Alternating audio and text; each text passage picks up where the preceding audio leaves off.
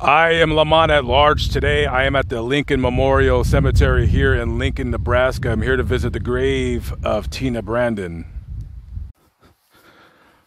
You may have not heard of the name Teena Brandon, but you've probably, more than likely, you heard of the movie called Boys Don't Cry, starring Hilary Swank. It was based upon a true story, which is Teena Brandon's story.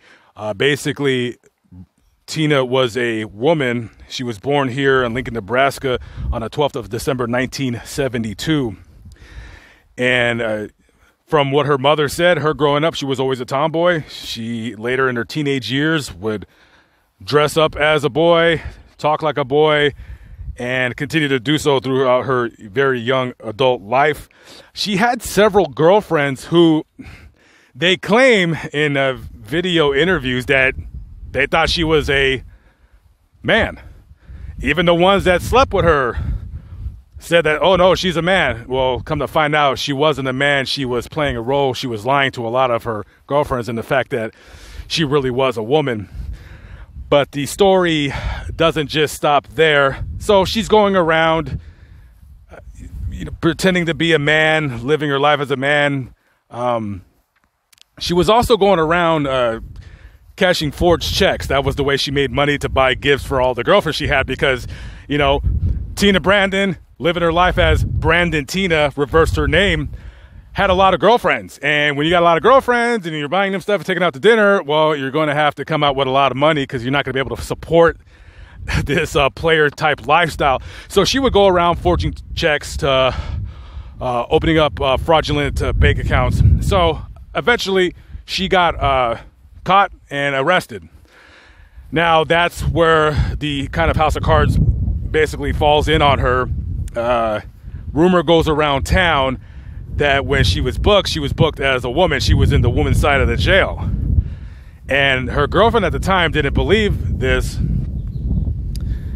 and just threw it off as a rumor. Well, two of Teena's friends, two guys, one by the name of John Lauder and Tom Neeson, they were kind of wondering, well, what's going on here? Is Brandon really a woman? They didn't know what to do. So one night they invited her over to the house. And so they confronted Brandon Teena, as they know Teena, her name to be, excuse me. They said, hey, listen, Brandon, there's a rumor going on that you're really a woman. And Teena denies it. She says, no, I'm a man. What are you talking about? So they grab her, force her into the bathroom, and they forcefully take all her clothes off, and to prove to her girlfriend right in front of her very eyes, no, this is not a man, this is a woman. And that's not where it stops there. So they grab Teena and they kidnap her, they throw her in her car, and they take her out to a hog processing plant, and they start beating her and pummeling her on the ground until she was bloody. And after that, they took turns brutally raping her, and then they beat her again. So they take her back to the house and they tell her, if you call the cops, we're going to come back and kill you. So immediately she goes to the cops and she calls the sheriff's department. She goes in for an interview and she tells them that I've been raped.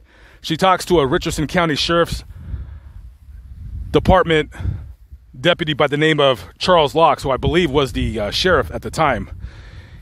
And instead of him taking a report of a woman who's been raped, he basically doesn't believe her. He says that he doesn't believe her because it seems kind of weird that a woman who's living her life as a man was raped by two people, blah, blah, blah. He declines to arrest them. He does interview them, but doesn't file charges against them. So Lauder and Neeson, they're pissed. They're upset, and now they're after her. They tell all of Teena's friends. They said, hey, listen, tell Teena when we find her, basically that we're going to get her. Threatened her in so many words. So she goes out. Teena leaves town. She goes to a nearby town in Nebraska called Humboldt, and she goes and she hides at a friend's house. a friend by the name of Lisa Lambert. So she goes to her friend Lisa's house, and at the time, Lisa had a couple roommates, and one of them was a man by the name of Philip Devine. So word gets around that Teena is at Lisa's house. So that's when Neeson and Lauder develop a plan to go out there and take care of business. Now, according to the court testimony, this is the story as follows. Tom Neeson and John Lauder, they find the house where Lisa lives. They barge in through the door and they start ransacking the house. Where's Teena? Where's Teena? And under a bunch of blankets, Teena was hiding. So they stand her up. John Lauder pulls out a gun and shoots her. And then she falls back on the couch. And according to the court testimony, they weren't sure if she was dead because she was kind of still twitching. So Tom Neeson pulls out a knife and starts stabbing her to death. So after she's dead, they look around the house and they figure, oh, okay, we got witnesses. So they shoot and kill Philip Devine and Lisa Lambert. Lisa Lambert had a 15-month-old baby, I believe. They spared his life.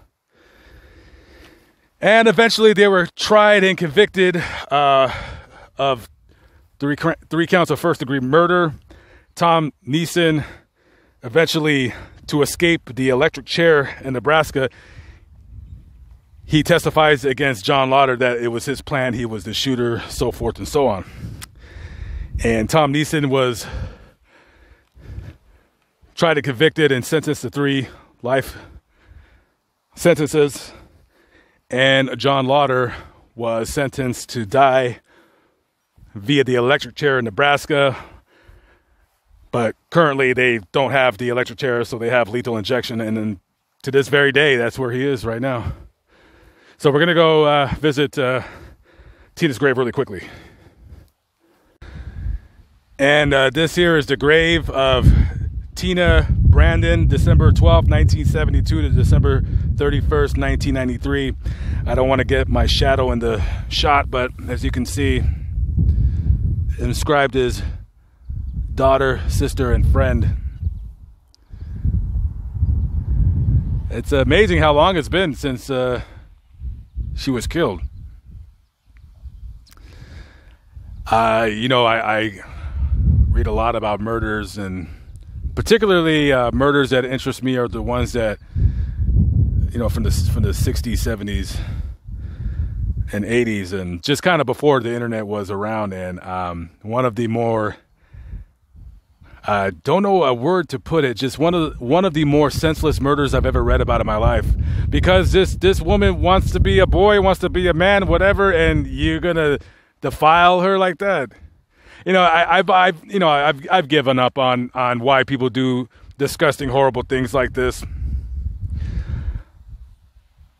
But that was, listen, Teena didn't live a perfect life. That's fine. I don't either. I strive to be a good person. Sometimes I fail.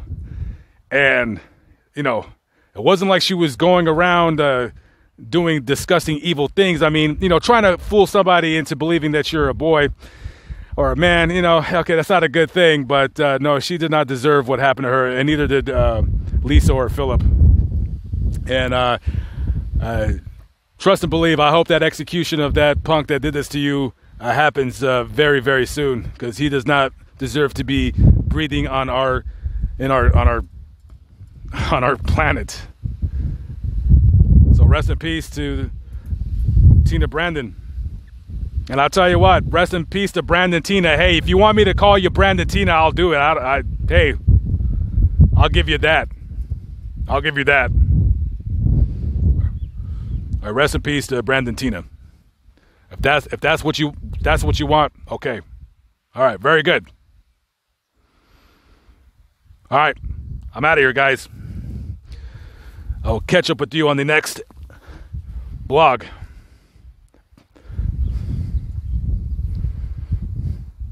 All right, peace out.